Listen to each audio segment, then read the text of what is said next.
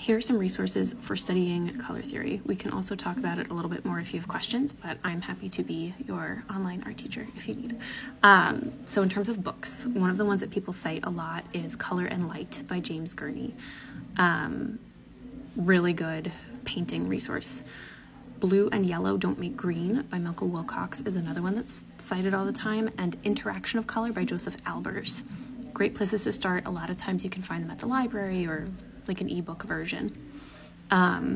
Interestingly, the Getty also has some resources from the Bauhaus on color theory, so you can find that online and just kind of read through article style, and those are pretty good.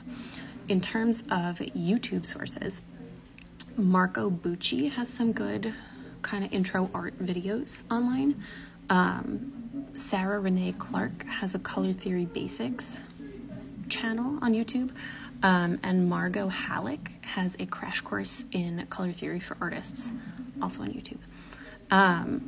There's a really cool app, Adobe Color, that you can sort of create color palettes and peruse other people's color palettes just for sort of an exploring kind of a place. But in terms of color theory lessons, we can also do that if that's something that would be interesting or useful.